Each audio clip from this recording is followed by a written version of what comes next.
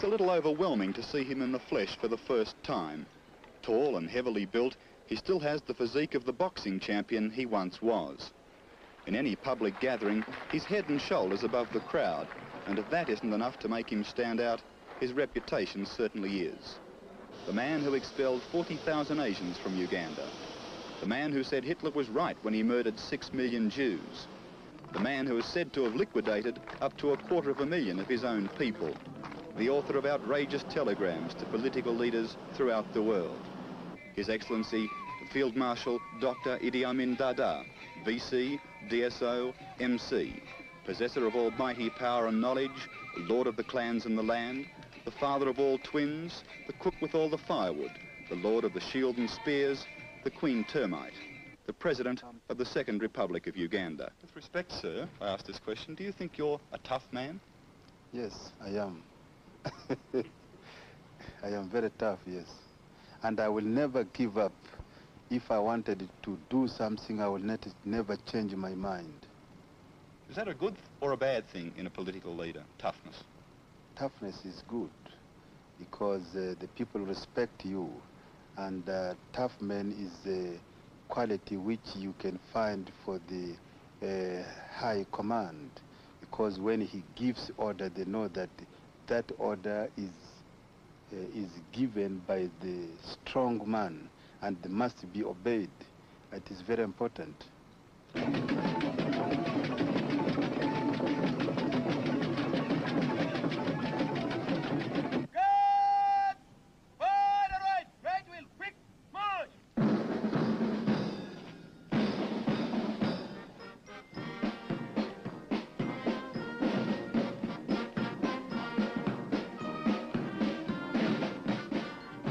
For a country which has supposedly thrown off the yoke of British colonialism, Uganda still retains a strong legacy from the days when it was an outpost of Queen and Empire. The band plays on while the arrival of His Excellency is awaited. Idi Amin loves public ceremonies, especially when he's the centre of attention. And in Uganda, that's all the time.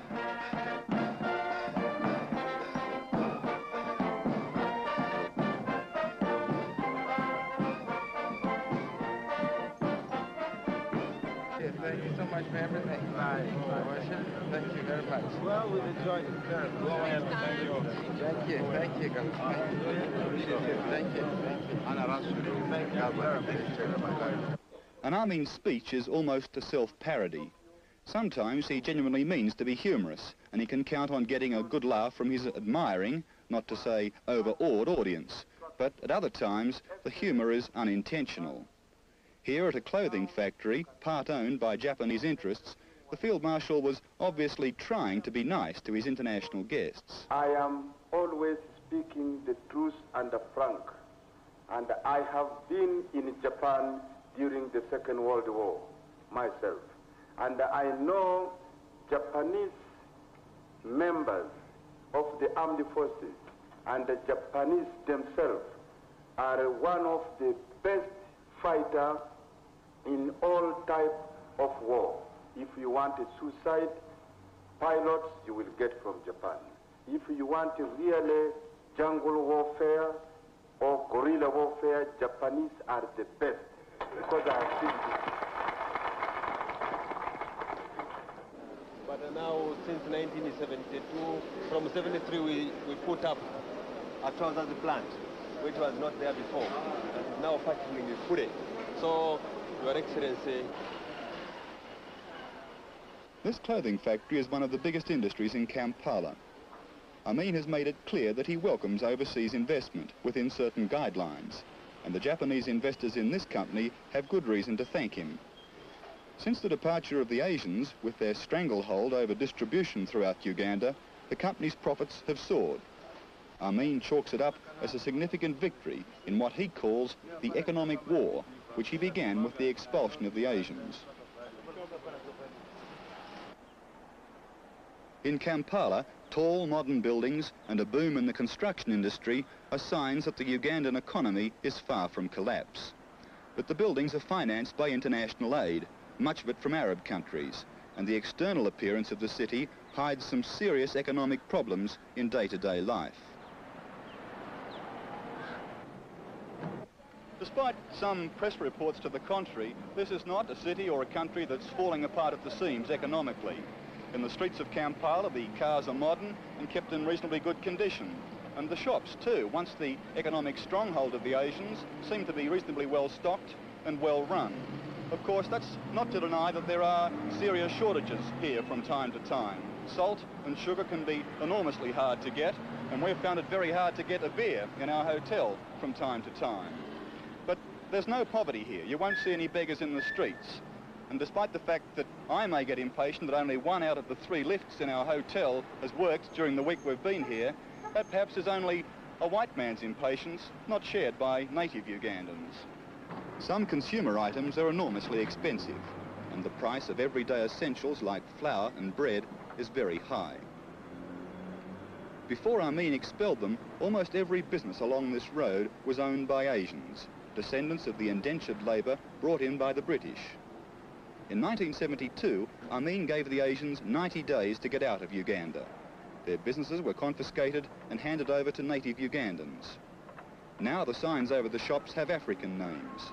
It was a move that made Amin popular with his people, but it left the country perilously short of skilled professionals to run everyday services. And therefore you should inform your country that we here in Uganda are now in position to work with the all-world community. We can employ them, we can give them responsible position in our Uganda. Even if we find that in that particular area we need somebody in ministerial level, we can put him, whether it's Russians or Americans or British or African. I want just to, or Indian, I will put there. This I just wanted to inform you, because what we are interested is to see that it is money management of that particular departments.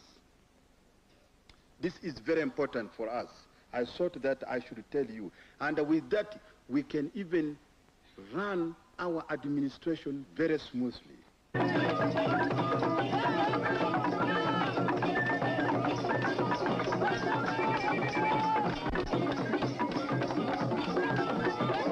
There's no doubt that whatever the rest of the world thinks about him, Idi Amin is popular with black Africans. His strident nationalism and the flamboyant, if somewhat crude way he criticises his old colonial masters has earned him admirers outside Uganda, who see in him a black leader who refuses to play the game by the white man's rules. And if that means that Uganda has to go without some of the benefits of the white man's society, that's all right too. Africans point to the richness of their own culture as something worth preserving, and which is imperiled by the imposition of Western-style governments and economic systems.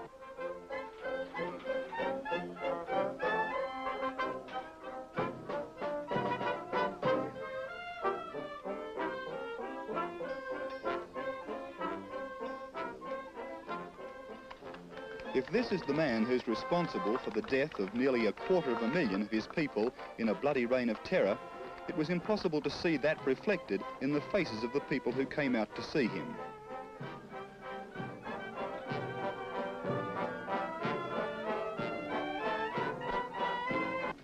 Ours was a carefully guided tour, and we were under constant observation by Amin's government officials. If there was any truth in the dark rumours about the early days of his regime, it seemed particularly unwise to pursue them. A political leader who wears a pistol during a television interview is a force to be reckoned with. You're a very popular leader with your own people. Yes. What do you think explains that? Because I am not cut off completely from my people, and I make myself as simple to the people to be approached. I can talk to them and I can solve their problem, and I can allow a group of the people to talk to me, put their complaint rather than being stopped by anywhere. I go to them and they know that whatever they want to be solved, I can solve for them, and that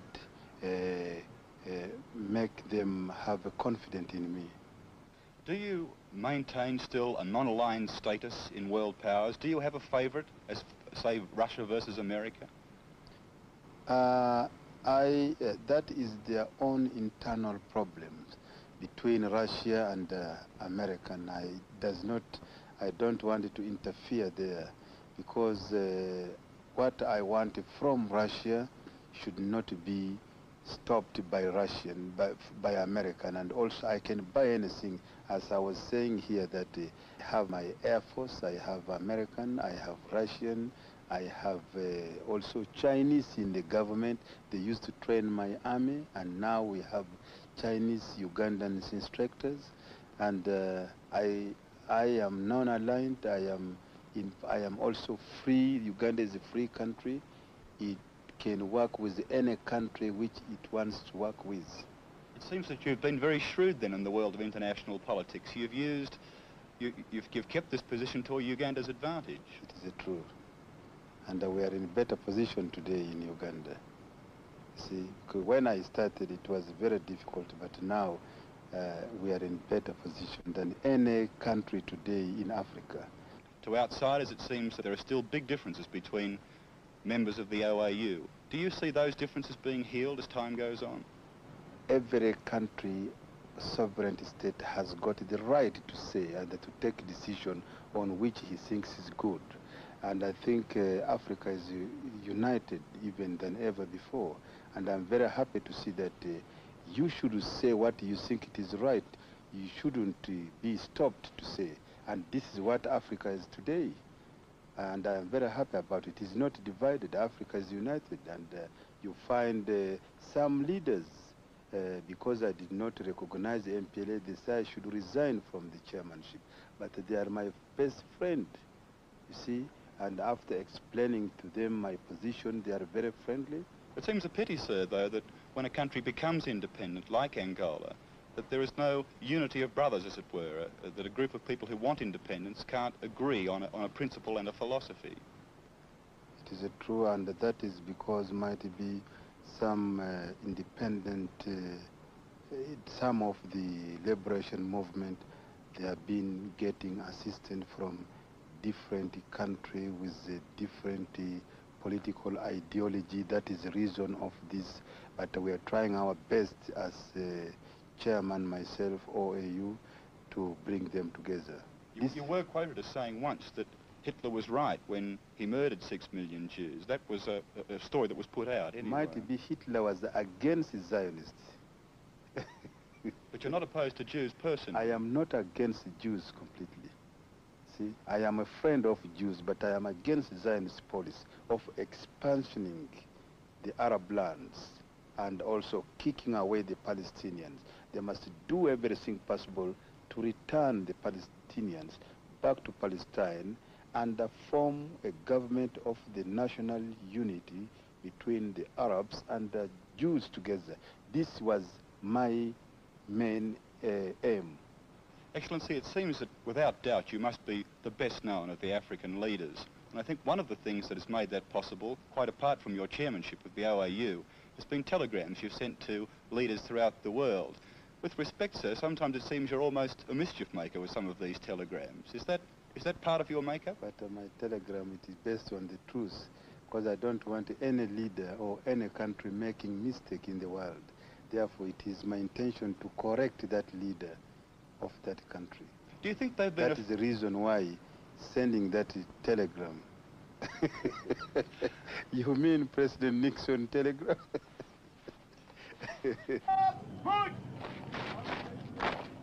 Idi Amin is first and foremost a soldier. He runs his country the same way he runs his army. The orders come from the top, and absolute obedience is expected from the lower ranks.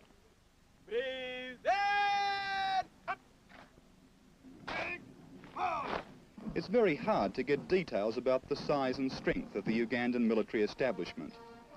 In recent years, the Russians are believed to have supplied 60 helicopters, but President Amin seems to get military supplies from everywhere.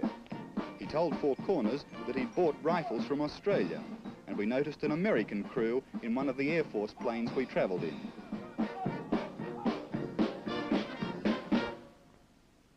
It's all part of the rich pattern of contradiction by a man who revels in the play of power politics. If he can play the big powers off against each other, so much the better for Uganda, he reckons.